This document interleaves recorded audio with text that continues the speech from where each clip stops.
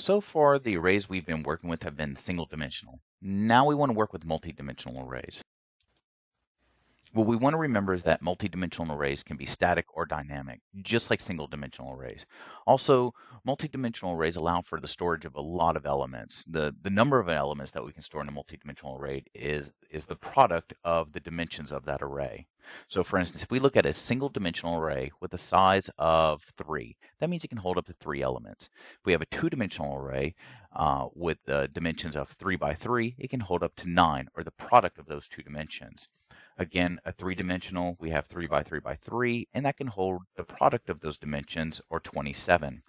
Same thing with the four-dimensional, where we have 3 to the 4th, and that can hold up to 81 elements. Now, we do have a four-dimensional array here that can hold up to 81 elements. Actually, we can have it hold as many elements as we want to list.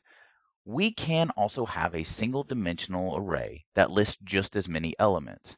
However, even though we can have a single-dimensional array that contains just as many elements as a multi-dimensional array, at some point referencing the information in a single-dimensional array that large becomes impractical and time-consuming. Now, what we need to keep in mind whenever we're working with multidimensional arrays is that it's important to assign the values and call values from multidimensional arrays using proper references. So in this case, I have a value of 18. Perhaps I want to call it or I want to assign it to element 1 in a one-dimensional array. So I refer to element 1 in the array and I assign it a value. If I want to do the same thing in a two-dimensional array, if you notice I have the number 56 and I have a particular place that I want to assign it, I have to make the reference. So here I have what I refer to as rows and columns. So I have to go to row 2, indicated here, and I go to column 3, indicated here, and that'll place this value in that location within the array. Now in this case, this is just kind of a visual representation of the array. So if we go down to a three-dimensional array, and if we think of dimension 1 as rows, dimension 2 as columns, and dimension 3 as layers or worksheets, I have the same reference requirement. So here I have the value 91, and I want it to be located here. So I want it to go to the third layer, not layer 1, not layer 2, but layer 3. And then I want it to go to column 1, row 2. And that's where I place that number. So if I want to call that value back out, I have to make the same reference. So when we work with multidimensional arrays, we work with them just like single-dimensional arrays. We just have to keep in mind the additional requirement that whenever we either call a value or input a value into an element, we have to make sure that we reference the location properly. All right, this is going to be a general overview of using arrays in our code. The first thing we see is the compiler instruction option base. This affects all arrays within a module. When we declare an array and we don't specify the lower boundary is assumed to be 0. With option base, we can specify whether the default lower boundary is going to be 1 or 0.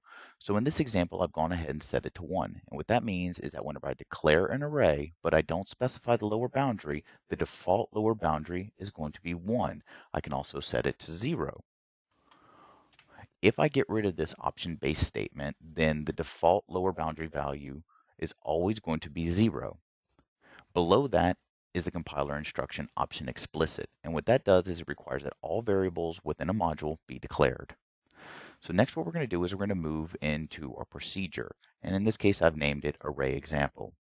Below that, the first thing we do is we declare our arrays. Notice that we declare an array like we declare a variable.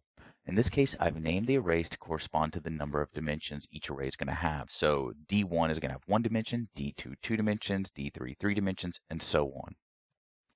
The difference between declaring a variable and array are the parentheses. We can specify the size and dimension in those parentheses, but for this example, we're going to leave that open. Also, what I want you to notice is take note of the data types for our arrays. This specifies what type of data is permitted to be placed in the arrays. Below that, we just declare our variables. And down here, we start assigning values. So I'm going to go ahead and step through our code to that point. Here we see a redim statement. A redim statement or a redimension statement resizes the arrays to our specifications. Now in this case, I'm using the values here that I've assigned to these variables, and that's what I'm going to use to size our different arrays. This first array is a single dimensional array, and I've given it a size of 3. What that means is that this array's upper boundary is 3. Notice I haven't specified a lower boundary. Because I have my option base set to 1, this array has a default lower boundary of 1. Next, we have a two-dimensional array. Again, I set the size of both dimensions to 3. Because I have my option base set to 1, the lower boundary of both dimensions will default to 1. These conditions are repeated for the following arrays.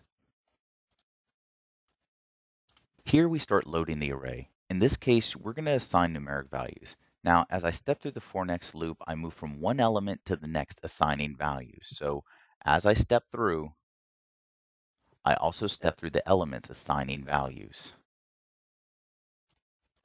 For a single dimensional array, this is pretty straightforward. However, when we move to a two-dimensional array, I use nested for next loop functions to load it. This is because I have to load one dimension at a time. So let's see what happens as I step through this. So here I have a value of 1, and I'm at reference 1, 1, and I'm going to assign the value of 1 there. Next, I have a value of 2, and I'm at reference 1, 2. I'm at reference 1, 3. I have a value of 3. Now I move to the next dimension, and I'm at 2, 1, and I have a value of 4. So as I go through here, I assign values one dimension at a time.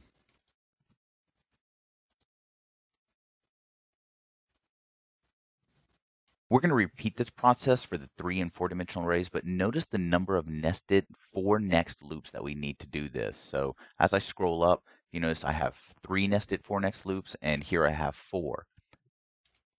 Now for all of these arrays, I've assigned their dimensions a value of 3, or a size of 3. So each one of these has, like the single dimensional has a size of 3, two-dimensional has a 3 by 3, then we have our three-dimensional 3 by 3 by 3, four-dimensional is 3 by 3 by 3 by 3. What you want to keep in mind is that the number of elements that adds up to. The number of elements in an array is a product of all of the dimensions. So what you do is you take the size of each dimension and you multiply them all together, and that's the number of elements that are going to fit inside that array. So for our single dimensional array, there's only 3 elements. For our two-dimensional, there's going to be 9. For a three-dimensional, there's going to be 27. And for a four-dimensional, there's going to be 81. So for instance, if I look here, I'm going to go ahead and run through this code until I get to the end. And let's see. So for this one, there's 27 elements. And here we have a four-dimensional one. We're going to start off at element 0. And here we go. So here we're starting off at 1. Let's see how many we're going to have at the end. And at the end, we're going to have 81 elements. So hopefully this gives you an idea of how to declare an array, size an array, and load an array.